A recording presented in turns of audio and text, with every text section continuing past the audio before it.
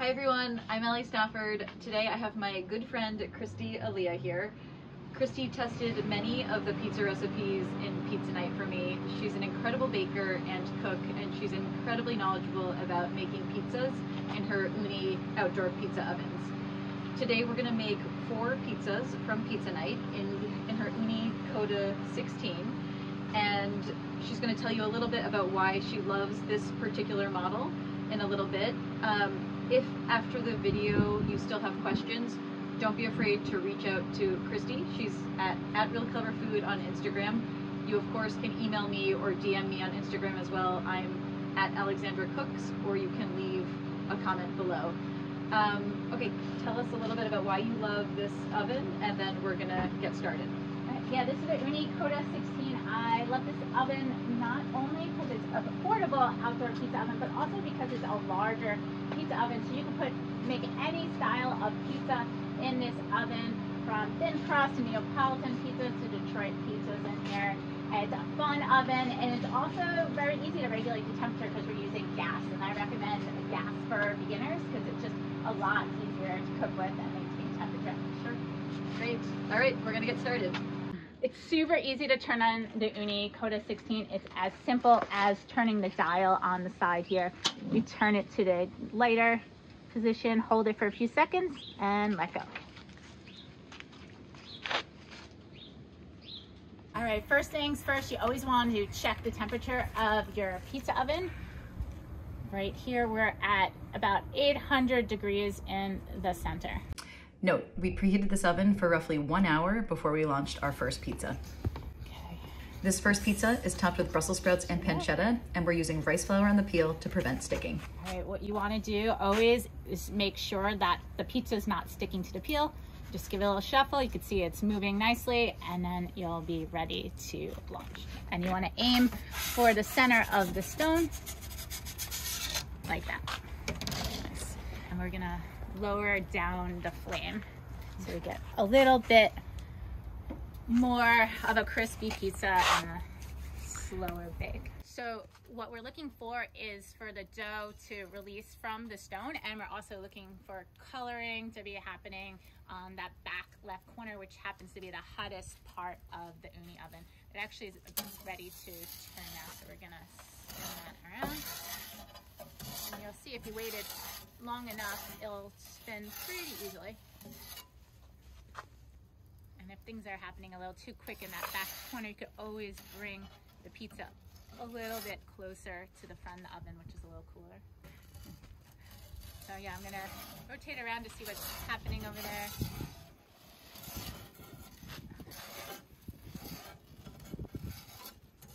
Going on underneath, it's looking good. Turn it.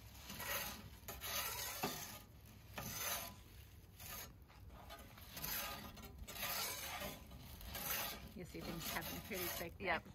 And the wind definitely adds another fun element there. Sure. So we have the flame lowered down and it towards the front, so that way you could slow things down just a little bit.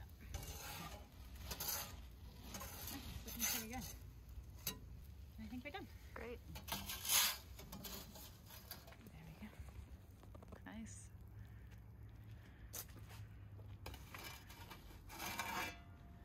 Great. We're gonna finish this one with some balsamic and some whipped ricotta. Sure.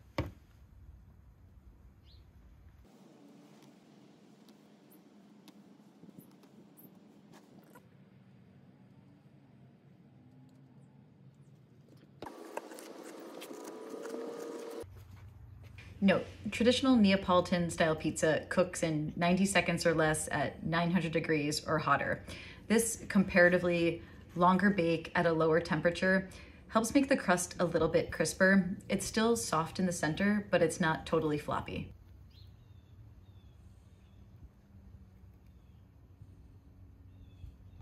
I recommend between each pizza to give the stone a quick brush off, so that way you don't get any bitter residual flavors from any burnt flour that might be on the stone still. So just a quick wipe.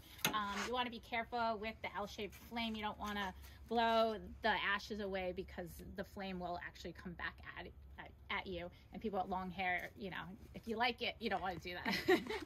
Great. Okay, as always, just give it a shimmy to make sure it's not sticking. We're gonna aim for the middle of the oven here. And we're gonna lower the flame down actually pretty quick here. I'm gonna show you actually a trick. We want this actually as low as this can go. And so we're actually going back towards the off position here. This is like a secret setting that's gonna bring the flame really, really low. Note, this is a thin crust pizza dough and it's topped with caramelized leeks and thinly sliced potatoes. Okay, so for a thin crust pizza, especially that's pretty topping heavy, I recommend actually using a large metal peel to go underneath the entire thing and basically pull the whole pizza out and then turn it around on the peel. That way you could get it fully rotated and you don't have to worry about tearing it, and it's just a lot easier. Nice, that's a great tip.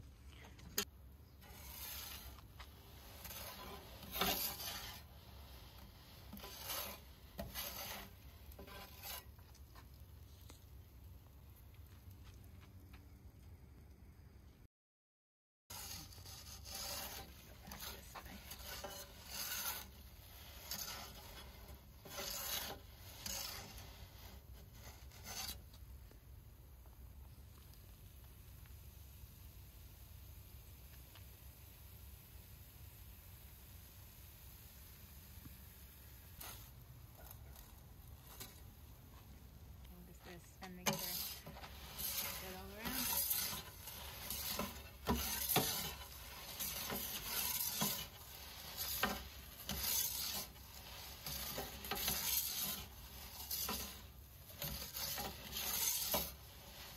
Let's sit this for like a little longer.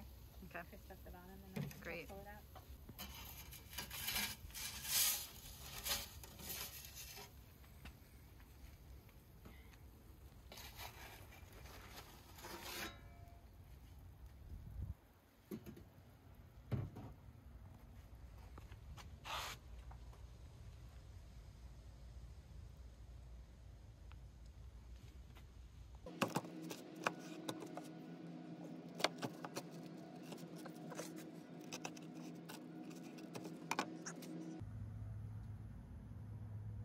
Note, in this thin crust dough, I use a little bit of 00 flour, which helps with extensibility, as well as some olive oil.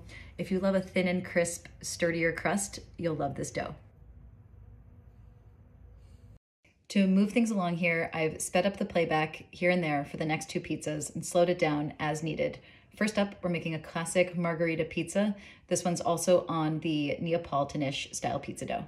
And we're also looking, see it lifted off the stone. So now is the time to rotate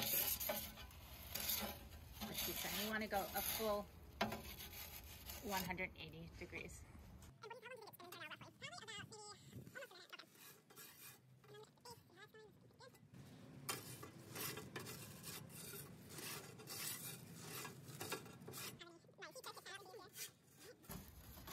There we go.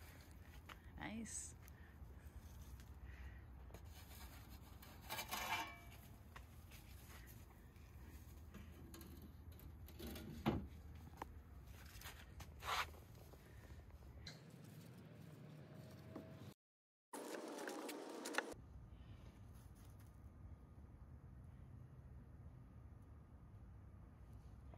And for this last pizza, we're back to the thin crust dough, and this one's topped with pineapple, bacon, and jalapenos. I haven't always been a pineapple on pizza fan, but this combination converted me, and it's been known to convert other skeptics as well.